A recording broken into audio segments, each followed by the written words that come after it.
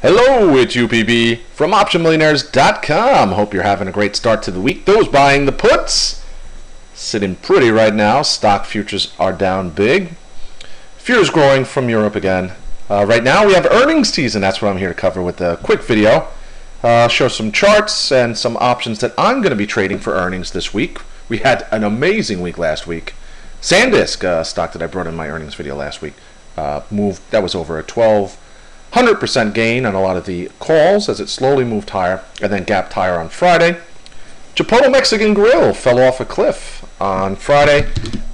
25% move. Look at that candle there. And the options were huge. Some of the contracts on the put side moved over 20,000%. That's 15 cents into $36. I believe it was a $335 strike.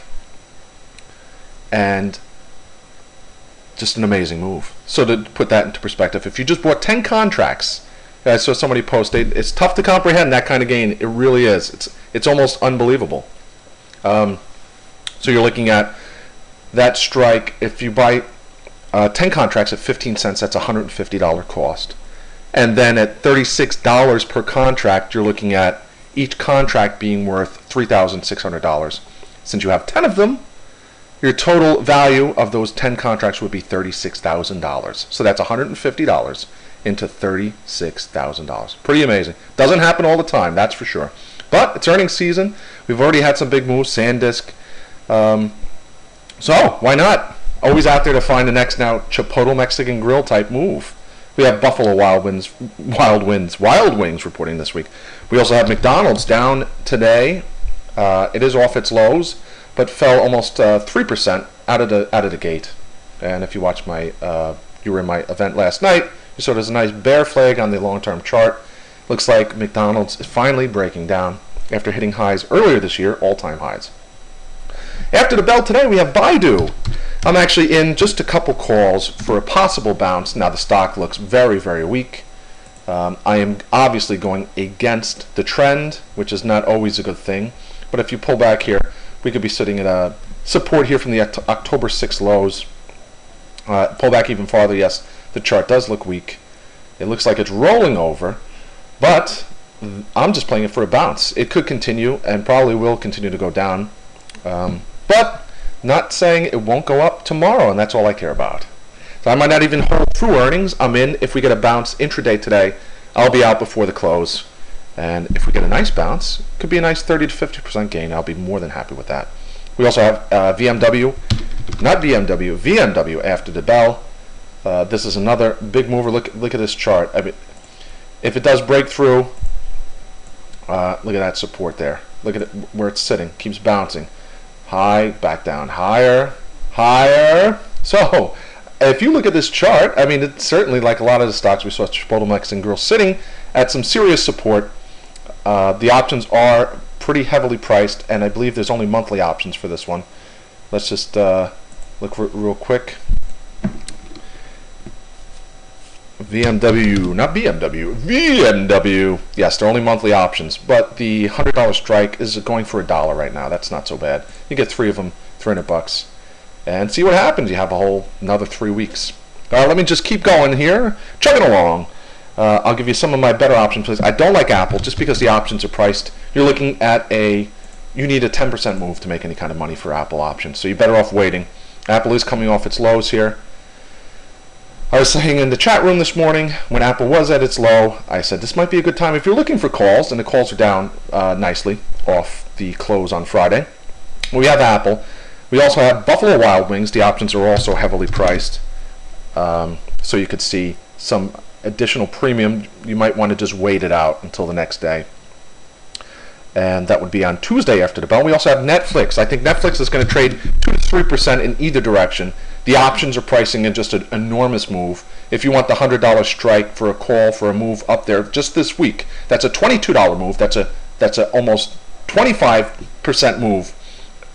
They were going for $1 on Friday, and they're probably at about 75 cents right now. Just a huge premium. I don't see why you'd want to pay that kind of premium. Just too much risk there. And in the morning we have Caterpillar. Now Caterpillar, I am looking at the $85 strike, and Caterpillar, look at it now, it's bouncing. I was waiting. Instead, I'm doing this video. When Caterpillar was below 79, I was looking at the $85 strike. I believe they hit 26 cents, probably about 35 cents now. I'm not sure if I'm going to get them. It might be just filling the gap down, but needless to say, it's down less than 1% right now. I do like the $85 calls just as a bounce play. If you look at the chart, it's breaking down. We might see the $67 range here. Let me just go a little farther. That's where we hit back in October, $67 and change. And this trend line, that's multi-year support. Let me just go back a little bit farther. That's multi-year support, so we're obviously breaking down with Caterpillar. Put in this nice double top, so the stock is breaking down. However, it's been just crumbling, so I'm playing for a bounce. Now you can play both ways. You can get, say, the $75 puts, which are probably trading for pennies as well. And let's move on as futures are spiking as I'm talking. Of course, I'm in a couple bounce plays I posted in the chat room this morning. I'm in the Baidu 120 calls for earnings. Let's go to Baidu. Like I said, Baidu is breaking down, but I'm just playing for a bounce. I'm also in FCX calls, even though I think long term, look at this. We're sitting right at the neckline here. And if you look a little closer, this right here is a nice bear flag. If you zoom in a little closer, let me just do that for you. But I think, well, anyway, let's just stick with earnings. I'm sorry, I'm going a little off course here. Finally, on Thursday, we had Amazon. Amazon reported earnings last quarter and just from the mid 190s to $228, I believe, the next day, and then ultimately went to almost $237 the following day. That was Monday. They were all over it, and it's been kind of consolidating here. Dropped back down, almost tried for 200 again.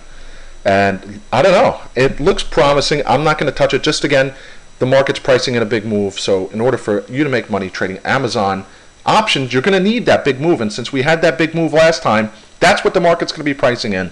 And if we don't get it, your options are just going to go down the toilet. So if you're trading out of the money options for Amazon on earnings, good luck to you. I wish you well, but I don't know how successful it's going to be. Finally, Facebook. It's going to be an interesting earnings week. If you like Facebook, the stock has been tumbling, but look, as I've been pointing out rather sarcastically, it is now the safe trade, the safe haven. With all the stocks getting clobbered, everything falling apart in Europe, everyone's piling into Facebook. They're liking it. But no, in all seriousness, I was waiting for the premiums to drop, and I might get into the calls. Another stock I get into for earnings, we have ZNGA. ZNGA, Wednesday after the bell. The stock has been slowly moving off its lows here. It's 13 cents under $5. I got the $5 calls this morning for 31 cents, posted them in the chat room. Anyway, this is UPB here from OptionMillionaires.com. It's going to be another tremendous week. I can feel it. Earnings rock. Now, if we have another Chipotle Mexican Grill, hopefully I'll be in it. And hopefully you will too. All right, UPB here from OptionMillionaires.com. Have a great week. Goodbye.